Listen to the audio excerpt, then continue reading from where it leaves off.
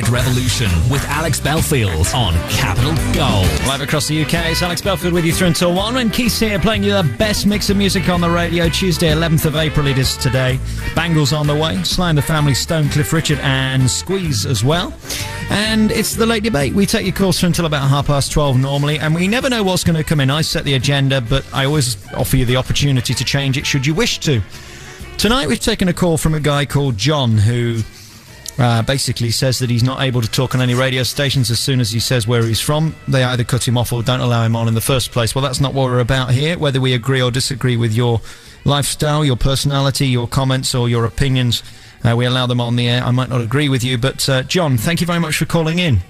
Thank you very much for taking my call. Not at all, it's a pleasure. Now, first of all, I've only got to say 3 letters to scare the bosses at this radio station, you quite rightly say. You're associated with the BNP. How are you? What are you to do with them? Well, I voted for the British National Party last year in my local elections, which they gave the local Labour Party one hell of a fright, I can tell you. That's in Manchester, is it? Yes. I'm becoming increasingly concerned that it's becoming difficult to express one's views and opinions because the system is suppressing views like mine. I agree with you. Now, the local government where I live, all over the country, see, because there's a quiet revolution taking place in our local communities at the moment. Now, for people who don't know, tens of thousands of people are now voting for this BNP party. Now, it's not just about race. It's about the fact that in 2005, 1 million people were attacked and mugged on the streets of Britain. I mean, we have massive poverty with children in this country, and it's not just about race. The BNP is a political party concerned with the fact that the changing face of this country is becoming an alarm. Okay, one thing I want to say to you, I don't want this to become a political broadcast. It's not a party. Let me tell you, this might surprise you, John, but I absolutely agree with you. We can no longer say in this country what we think. I have been reprimanded by this government twice since I've been at this radio station. I was called irresponsible by the government. Ofcom put a fine into this radio station for some comments I made about single mothers. You cannot make a comment about anybody now because we're so wishy-washy, pinko-liberal, Guardian-reading, champagne-sipping Europrats that we don't know which end our backside is. Well, I think the problem, though, where the BNP come into it is there's a huge tension with the race argument that you talk about, and I think that's where you're on dodgy ground, and that's where I do tend to get a bit nervous about you. Well, what I say this, now, 6 boroughs in London are now a white minority. 6 boroughs in London. Now, yeah, but so what? Well, the fact is, the whole face of this country is changing. So you don't want black faces? No, I can say now with hand on heart, I am not an extreme right-wing racist. No, but you're a bit of a racist by the fact that you've brought up that 5 areas in London have more black people than white people. Well, to me it is a concern, because Britain has done so much. But what does it matter if those black people are nice black people? What does it matter? Well, we've done so much for the world, this country, and for tolerance, democracy and justice. Yeah, that's the Iraqis. Yes, but listen, I can say this, and I will say this. You cannot force an alien culture onto another culture and swamp them without provocation. Darling, they're not alien. Most of them now are 2nd or 3rd generation. Well, I can say this as well, that they have no loyalty to this country. How do you know? Well, you only have to go up to Bradford and you can see all their flags flying from their taxis, from their buildings.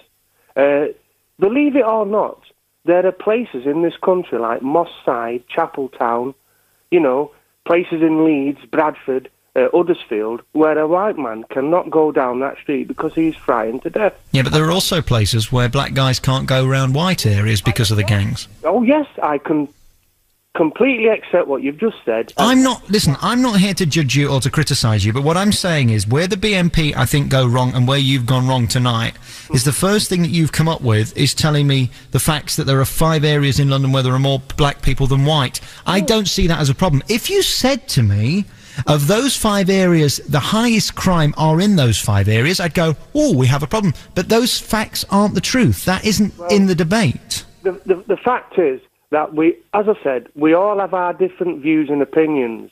Now, we can discuss it without hitting each other over the head with bottles and bricks. But the fact is, this country will end up like a Bosnia. Now, you cannot mix everybody up and expect peace and harmony, because it just doesn't work like that, my friend. And what we have today, as I said, I didn't vote for the BNP just on racial grounds. I voted for the BNP because I see over 1 million children in this country under the poverty line, and I see crime and disorder on this street. I mean, where I live, firemen are being attacked with bottles and bricks. And that's all by black people, is it? No, it's not all by black people. No. So you're mixing 2 issues to prove a point. No, John, you're going to have to be cleverer than this, because I'm allowing you to have your say, and you've already said no other radio station will allow you to do this. I'm allowing you to have your say, but you can't say to me, there's an issue with black people, and then you say, there are firemen who are being beat up, and then I say to you, are they black people who are doing it? Well, no, not necessarily, because you're then disproving your own point. No. What I'm saying is, the British National Party recognises that there is a large number of white trash who are also causing massive problems in our local communities. But what you have to remember is this. All over this country, all over in local communities, you have ghettos with whites, Asians, blacks, and they're fighting each other.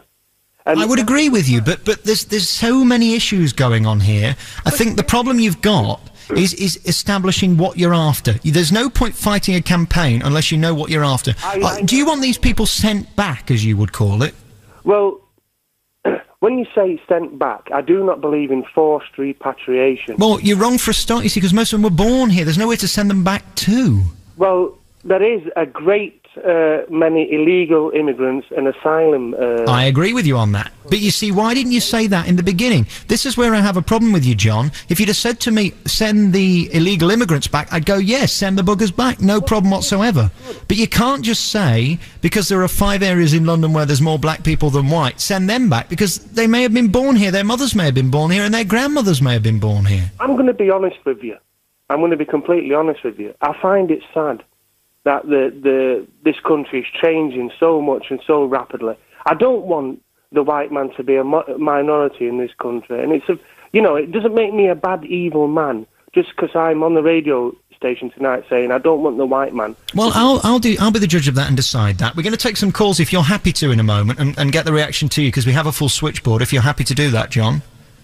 Oh, yes, sir. OK, 0845 35 60 70 80. John, the problem you've got is what you're saying is that a black person is less trusted than a white person. No, I'm not saying that. No. You are, by what you've just said.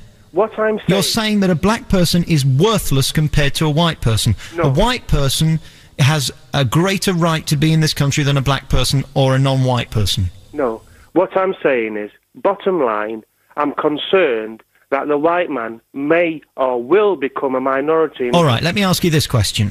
What's better? Britain being all black and being safe, or Britain being all white and having social troubles, riots, burglary, crime, rape? Well... Answer the question, John. No, we've got crime and... John, answer the question. I'm answering the question. You're not. It's a muddled up It's a yes or no. No, it's not a muddled up question. The question I'm asking you is this. Would you rather have all black people in Britain with no crime, or a white community where there's rapes and pillaging and paedophiles going on, etc.? Answer the question, yes or no. I would have a majority. So you are a racist. You've just proved yourself a racist. No, I haven't. Yes, you have, because the answer you should have given was all black and safe. You'd rather have a paedophile who's white than a black man living next door to you. That's nonsense. Certainly not. And certainly not. I'd rather have a street full of Ethiopians and the rubbish that I've had to put up with. The fact that is not the case. The case is, at the end of the day, I'm worried, like tens of thousands of people who are now voting for this party, that we're going to be a minority. I agree with you on some of your points, but where you're muddling it up, you're allowing race to take precedence over everything else. Let me go to some live calls. We're live on the air. This is Capital Gold. Hello, what's your name? It's Margaret. Hello, Margaret. Did you want to speak to John? Alex? Yes. Yes, please. What would you like to say? Well, I would like to say to him that I don't like the way he's phrasing it, but I was recently reading over Jack Straw's warning that 2.6 million people will try to enter the UK, and the Foreign Secretary has said that himself. And I've no problem, you see, if he'd come on and said illegal immigrants, I'd be fine. How do you react to that, John? Well, I react to that by saying that the multiracial society was forced upon the British people. We was never asked. Can you appreciate, never mind all that nonsense, can you appreciate the way you phrase it is not that politically correct and it upsets people? Well, probably because I'm not a very educated man. No, don't play that card. You're no more or less educated than I am, so don't worry about that. I'm not an educated man. Neither am I.